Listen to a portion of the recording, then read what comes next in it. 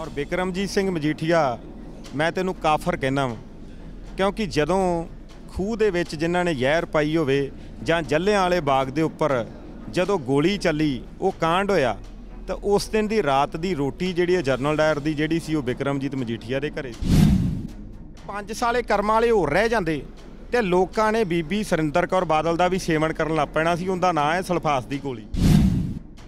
जदों पहलां बादल साहब बने तो उदों राजस्थान चों भुक्की आउंदी सी तां लोग पिंडां 'च भुक्की लैण जांदे सी। ये नहीं सी कहंदे, वो कहंदे सी बादल हैगा, भुक्की का नाम बादल रखिया सी। जदों फीम आई तो फीम दे विच एक इहो जिहे लीडर का नाम रखता जिहड़ा मैं लैना नहीं चाहुंदा। उस तो बाद दे विच चिट्टा आ गया। जदों इन्हां दी सरकार आई तो लोग चिट्टे नूं ये कहण लग पे कि बई मजीठिया हैगा, फोन ते पुछण लग पे मजीठिया हैगा। फिर नन्नी शाह आ गई जिहड़ी जीभ दे थल्ले गोली रखदे आ, उहदा नाम लोकां ने नन्नी शाह रखता। तरन ताਰਨ जांदे सी मैडिकल स्टोर ते कहंदे सी बई व्यूफन हैगी, वो कहंदे नहीं। जदों कहंदे सी नन्नी शाह हैगी है, चाहे 4 पत्ते ले लो। ਸਾਡੇ ਨਾਲ ਜੀਰਾ ਤੋਂ ਐਮਐਲਏ ਕੁਲਬੀਰ ਸਿੰਘ ਜੀਰਾ ਮੌਜੂਦ ਨੇ, ਉਹਨਾਂ ਨਾਲ ਗੱਲਬਾਤ ਕਰਦੇ ਹਾਂ। ਜੀਰਾ ਜੀ, ਸਭ ਤੋਂ ਪਹਿਲਾਂ ਇਹੀ ਕਹੂੰ, ਤੁਹਾਡੇ ਆਪਣੇ ਹੀ ਜਿਹੜੇ ਵਿਧਾਇਕ ਨੇ ਕਹਿ ਰਹੇ ਨੇ ਪੰਜਾਬ ਦੇ ਵਿੱਚ ਅਫਸਰਸ਼ਾਹੀ ਭਾਰੀ ਹੈ, ਅਫਸਰਾਂ ਨੂੰ ਹੁਕਮ ਜਿਹੜਾ ਹੈ ਸੂਬੇ ਦੇ ਮੁੱਖ ਮੰਤਰੀ ਵੱਲੋਂ ਦਿੱਤਾ ਜਾਂਦਾ ਹੈ। ਤੁਹਾਡਾ ਇਸ ਬਾਰੇ ਕੀ ਕਹਿਣਾ? ਗੱਲ ਇਹ ਹੈ ਕਿ ਜੇ ਅਫਸਰਸ਼ਾਹੀ ਭਾਰੀ ਆ, ਮੈਂ ਗੱਲ ਤਾਂ ਮੰਨਦਾ ਵਾਂ, ਪਰ ਐਮਐਲਏ ਸਾਹਿਬ ਦੀ ਜਿਹੜੀ ਸੁਣਵਾਈ ਉਹ ਹਰ ਇੱਕ ਐਮਐਲਏ ਦੀ ਹੋ ਰਹੀ ਹੈ। मैं अपने हल्के की गल कर ला, मेरे हल्के के पिंडों के और शहरों के तकरीबन 25 करोड़ के काम चल रहे हैं कि जे मुख्यमंत्री साहब ने आदेश दिते हैं कि एमएलए की सुनवाई करो तो ही हो रहे हैं। और कई अफसर जे असीं कह दईए 5 उंगलां इक्को जिहियां होण, 5 उंगलां इक्को जिहियां भी नहीं होंदियां। डीसी आ, एसएसपी आ, एडीसी आ, थले डीडीपीओ ने, बीडीओ ने, होर अनेका अफसर ने। हो सकता असीं कह दईए सारे चंगे, उन्हां दे विच कुछ माड़े भी हो सकते हैं, कुछ कालियां भेडां हो सकदियां ने जिन्हां नूं ਜਿਹੜੇ ਐਮਐਲਏ ਦੀ ਗੱਲ ਨਹੀਂ ਸੁਣਦੇ, ਉਹਨਾਂ ਨੂੰ ਜਿਹੜਾ ਕਿ ਸਾਨੂੰ ਮੁੱਖ ਮੰਤਰੀ ਸਾਹਿਬ ਨਾਲ ਮਿਲ ਕੇ ਉਹਨਾਂ ਨੂੰ ਚੱਲਦਾ ਕਰਨਾ ਚਾਹੀਦਾ। ਨਿਰਮਲ ਸਿੰਘ ਸ਼ੁਤਰਾਣਾ ਨੇ ਤਾਂ ਸਾਫ਼ ਸ਼ਬਦਾਂ ਵਿੱਚ ਕਹਿ ਦਿੱਤਾ ਵੀ ਜੇਕਰ ਉਹਨਾਂ ਦੀ ਸੁਣਵਾਈ ਨਹੀਂ ਹੁੰਦੀ ਤਾਂ ਉਹ 1 ਜਨਵਰੀ ਤੋਂ ਮੁੱਖ ਮੰਤਰੀ ਦੀ ਕੋਠੀ ਦੇ ਬਾਹਰ ਧਰਨੇ ਦੇ ਪ੍ਰਦਰਸ਼ਨ ਕਰਨਗੇ। ਕਿ 1 ਜਨਵਰੀ ਤਾਂ ਹੀ ਲੰਮੀ ਡੇਟ ਪਾਈ ਨਾ ਉਹਨਾਂ ਨੇ ਕਿ ਮੈਂ ਉਸ ਤੋਂ ਪਹਿਲਾਂ ਮੁੱਖ ਮੰਤਰੀ ਸਾਹਿਬ ਨੂੰ ਮਿਲਣਾ, ਤੇ ਮੁੱਖ ਮੰਤਰੀ ਸਾਹਿਬ ਤਾਂ ਭਲਾ ਸਵੇਰੇ ਜਾ ਕੇ ਮਿਲ ਲਓ। ਉਹ ਤਾਂ ਕਹਿੰਦੇ ਮਿਲਦੇ ਹੀ ਨਹੀਂ। ਬਿਲਕੁਲ ਗਲਤ ਗੱਲ ਆ। ਫਿਰ 1 ਜਨਵਰੀ ਕਿਉਂ ਪਾਈ? ਮੁੱਖ ਮੰਤਰੀ ਸਾਹਿਬ ਤਾਂ ਸਵੇਰੇ ਹੀ ਮਿਲਣ ਨੂੰ ਤਿਆਰ ਨੇ। ਉਹ ਕੱਲ ਵਾਪਸ ਆ ਗਏ ਨੇ और अज शाम को जाके मिल लैन, चाहे कल नूं मिल लैन, क्योंकि वो तो कोई इहो जी कोई दिक्कत ही नहीं। हाँ ठीक है, ये निर्मल सिंह शतराणा जी जरूर गल करन, जिहड़े अफसर उन्हां दी नहीं सुणदे उन्हां ते कार्रवाई जिहड़ी जरूर होनी चाहिए। एक बिक्रम सिंह मजीठिया दे वल्लों सुखजिंदर सिंह रंधावा ते गंभीर इल्जाम लगाए जा रहे हैं भी उन्हां दे गैंगस्टरां नाल संबंध ने। गल है कि सुखजिंदर सिंह रंधावा बारे सारी दुनिया जानती है कि ईमानदार मंत्री है, लीडर है, और उस ईमानदार बाप का बेटा है कि जिन्हों दुनिया अज भी याद करती है। और बिक्रमजीत सिंह मजीठिया मैं तेनू काफर कहना वा, क्योंकि जदों खूह दे विच जिन्हां ने जहर पाई होवे जां जल्लियां वाले बाग दे उपर जदों गोली चली वो कांड होया तो उस दिन की रात की रोटी जिहड़ी जनरल डायर की जिहड़ी सी बिक्रमजीत मजीठिया के घरे सी।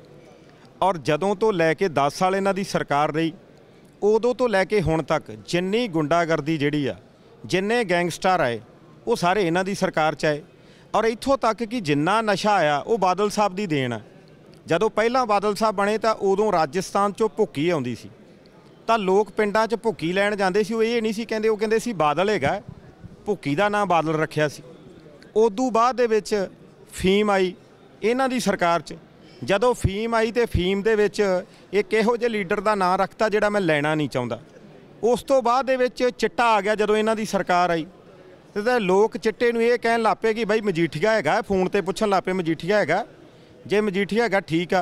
जदों मजीठिए तो लोग तंग हो गए, फिर नन्नी शाह आ गई जिहड़ी जीभ दे थल्ले गोली रखदे आ, उहदा नाम लोकां ने नन्नी शाह रखता। तरन ताਰਨ जांदे सी मैडिकल स्टोर ते कहंदे सी बई व्यूफन हैगी, वो कहंदे नहीं। जदों कहंदे सी नन्नी शाह हैगी है, चाहे 4 पत्ते ले लो। मैं कि हरेक नशा इन्हां दे जे किते 5 साले कर्म वाले होर रह जांदे तो लोगों ने बीबी सुरिंदर कौर बादल का भी सेवन करन लग पैना सी। उनका नाम है सल्फास की गोली। इस करके मैं कहना लोग सारे भली भांत जानते हैं कि इन्हां चों गुंडा कौन है तो भला मानस कौन है। मैं गल पुछनी चाहुंदा बिक्रमजीत सिंह मजीठिया, अज तू कहना मैनूं धमकियां आउंदियां ने ते जदों तेरी गड्डी 'च घुमदे सी उदों धमकियां नहीं सी आउंदियां। उदों किन्हां नूं धमकियां दिंदा सी? उदों इन्हां तो ही, जिवें ओह सिद्धू साहब ने कहा ना, इहदे कोले घरे रंग की क्वैलस हुंदी सी। अज LC तो थल्ले नहीं उतरदा।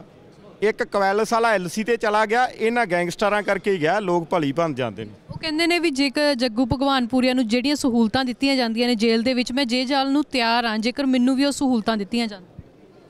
ਗੱਲ ਹੈ ਬਿਕਰਮਜੀਤ ਸਿੰਘ ਮਜੀਠੀਆ, ਤੇਰਾ ਚਾਹ ਵੈਸੇ ਹੀ ਪੂਰਾ ਹੋ ਜਾਣਾ, ਜ਼ਰੂਰ ਸਹੂਲਤਾਂ ਲੈਣ ਜਾਣਾ, ਲੋਕਾਂ ਨੇ ਵੈਸੇ ਹੀ ਤੈਨੂੰ ਭੇਜ ਦੇਣਾ। ਔਰ ਤੁਸੀਂ ਉਹ ਨਕਾਰੇ ਹੋਏ ਲੀਡਰ ਹੋ। ਅੱਜ ਵੇਖੋ ਜੀ, ਅੱਜ ਜਿਹੜੇ ਆਮ ਆਦਮੀ ਪਾਰਟੀ ਉਹ ਵੀ ਇਹਨਾਂ ਤੋਂ ਹੈਵੀ ਆ। ਇਹ ਜਦੋਂ ਕੋਈ ਗੱਲ ਕਰਨ ਲੱਗਦੇ ਉਹ ਕਹਿੰਦੇ ਬਹਿ ਜਾਓ ਤੁਸੀਂ ਤੀਜੇ ਨੰਬਰ ਵਾਲੇ ਹੋ। ਇਸ ਕਰਕੇ ਮੇਰੀ ਹੱਥ ਜੋੜ ਕੇ ਬੇਨਤੀ ਹੈ ਕਿ ਜਿਹੜੀਆਂ ਸਹੂਲਤਾਂ ਦਿੱਤੀਆਂ ਸੀ ਉਹ ਅਕਾਲੀ ਸਰਕਾਰ ਨੇ ਦਿੱਤੀਆਂ ਸੀ। ਅੱਜ ਜੇ ਜੱਗਾ ਭਗਵਾਨਪੁਰੀਆ ਸੁਖਜਿੰਦਰ ਸਿੰਘ ਰੰਧਾਵਾ ਬਾਰੇ ਮਾੜਾ ਬੋਲਦਾ ਹੈ ਜਾਂ ਕੋਈ ਵੀ ਗੱਲਬਾਤ ਹੁੰਦੀ ਹੈ ਤੇ ਉਹ ਤਾਂ ਹੀ ਬੋਲਦਾ ਕਿ ਅੰਦਰ ਸਹੂਲਤਾਂ ਬੰਦ ਨੇ। ਇਹਨਾਂ ਦੀ ਸਰਕਾਰ ਜਿੰਨਾ ਚਿਰ ਸੀ ਉਹਨਾਂ ਚਿਰ ਜੱਗੂ ਭਗਵਾਨਪੁਰੀਆ ਦਾ ਤਾਂ ਇਹਨਾਂ ਨੇ ਨਾਮ ਹੀ ਨਹੀਂ ਲਿਆ ਗਾ। ਇਹ ਸਾਰੀਆਂ ਸਹੂਲਤਾਂ ਦੇਣ ਵਾਲੇ ਇਹ ਆ, ਗੈਂਗਸਟਰਾਂ ਨੂੰ ਸ਼ਹਿ ਦੇਣ ਵਾਲੇ ਇਹ ਆ, ਚਿੱਟੇ ਦੇ ਵਪਾਰੀ ਇਹ ਨੇ। ਇਹ ਸਾਰੇ ਲੋਕ ਭਲੀ ਭਰ ਜਾਂਦੇ ਨੇ। ਤੇ ਜਿਹੜੇ ਲਗਾਤਾਰ ਤੁਹਾਡੇ ਤੇ ਐਲੀਗੇਸ਼ਨ ਲੱਗ ਰਹੇ ਨੇ ਵੀ ਤੁਸੀਂ ਕੈਪਟਨ ਸਾਹਿਬ ਨੇ ਵੀ 4 ਹਫ਼ਤਿਆਂ ਦੇ ਵਿੱਚ ਨਸ਼ਾ ਖਤਮ ਕਰਨ ਦੀ ਗੱਲ ਆਖੀ ਸੀਗੀ, ਤੁਸੀਂ ਅਕਾਲੀ ਦਲ ਤੇ ਐਲੀਗੇਸ਼ਨ ਲਗਾ ਰਹੇ ਹੋ ਵੀ ਨਸ਼ਾ ਜਿਹੜੇ ਡਿਵੈਲਪ ਸੀ ਪੰਜਾਬ ਦੇ ਵਿੱਚ ਅਕਾਲੀ ਦਲ ਵੱਲੋਂ ਕੀਤਾ ਹੈ। ਤੁਹਾਡੀ ਸਰਕਾਰ ਨੇ ਕੀ ਕੀਤਾ? ਪੰਜਾਬ ਦੇ ਵਿੱਚ ਤਾਂ ਨਸ਼ਾ ਅੱਜ ਵੀ ਵਿਕ ਰਿਹਾ। ਗੱਲ ਇਹ ਆ ਕਿ ਮੈਡਮ, ਮੈਂ ਪਹਿਲੀ ਗੱਲ ਤਾਂ ਤੁਹਾਨੂੰ ਪੁੱਛਣਾ ਚਾਹੁੰਦਾ, ਜੇ ਤੁਹਾਡੇ ਬਿਆਨ ਇਹ ਨੇ ਕਿ ਅਸੀਂ 4 ਹਫ਼ਤਿਆਂ 'ਚ ਨਸ਼ਾ ਖਤਮ ਕਰਾਂਗੇ ਤੇ ਫਿਰ ਅਕਾਲੀ ਦਲ ਵਾਲੇ ਤਾਂ ਵੈਸੇ ਹੀ ਸੱਚੇ ਨੇ। ਬੀਬਾ ਜੀ ਉਹਨਾਂ ਨੇ ਇਹ ਗੱਲ ਕਹੀ ਸੀਗੀ ਕਿ ਅਸੀਂ ਇਹਦਾ 4 ਹਫ਼ਤਿਆਂ ਦੇ ਵਿੱਚ ਲੱਕ ਤੋੜਾਂਗੇ। ਲੱਕ ਤੋੜਨ ਦਾ ਮਤਲਬ ਇਹ ਹੁੰਦਾ ਕਿ ਨਸ਼ਾ ਜਿਹੜਾ ਉਹਦੇ 'ਤੇ ਕੰਟਰੋਲ ਕਰਾਂਗੇ। ਔਰ ਅੱਜ ਤੁਸੀਂ ਜੇ ਕਿਤੋਂ ਚਿੱਟਾ ਲੈਣ ਚਲੇ ਜਾਓ ਤਾਂ ਤੁਹਾਨੂੰ ਕਿਤੋਂ ਮਿਲਦਾ ਨਹੀਂ ਗਾ, ਔਰ ਜੇ ਮਿਲਦਾ ਵੀ ਹੈ ਤਾਂ ਉਹ ਮਹਿੰਗਾ ਮਿਲਦਾ। ਜਿਹੜੀ ਚੀਜ਼ ਬੰਦ ਹੋ ਜੇ, ਜਿਹੜੀ ਚੀਜ਼ ਦੀ ਸ਼ਾਰਟੇਜ ਹੋਵੇ ਤੇ ਉਹ ਤਾਂ ਹੀ ਇਸ ਕਰਕੇ ਅਸੀਂ ਹੌਲੀ ਹੌਲੀ ਜਿਹੜੇ ਆ ਉਹ ਸਾਰਿਆਂ ਨੂੰ ਜਿਹੜਾ ਹੱਥ ਪਾ ਰਹੇ ਆ। ਕਾਲੇ ਨਾ ਪਾਓ, ਕਿਉਂਕਿ ਹਰੇਕ ਕੰਮ ਦੇ ਵਿੱਚ ਜੇ ਅਸੀਂ ਮੈਨੀਫੈਸਟੋ ਦੇ ਵਿੱਚ ਇਹ ਗੱਲ ਕਹੀ ਕਰਜ਼ਾ ਮਾਫ ਕਰਾਂਗੇ, ਅਸੀਂ ਕਿਸਾਨਾਂ ਦਾ ਕਰਜ਼ਾ ਮਾਫ ਕਰ ਰਹੇ ਹਾਂ। ਜੇ ਅਸੀਂ ਪੈਨਸ਼ਨ ਦੀ ਗੱਲ ਕੀਤੀ ਕਰਾਂਗੇ, ਅਜੇ ਤਾਂ ਸਾਡੇ 2.5 ਸਾਲ ਪਏ ਆ, ਹਰ ਵਾਅਦਾ ਜਿਹੜਾ ਉਹ ਪੂਰਾ ਕਰਾਂਗੇ। ਔਰ ਨਸ਼ਾ ਜਿਹੜਾ, ਕਿਉਂਕਿ ਸਾਡੀ ਨੌਜਵਾਨ ਪੀੜ੍ਹੀ ਜਿਹੜੀ ਖਤਮ ਹੁੰਦੀ ਜਾ ਰਹੀ ਹੈ।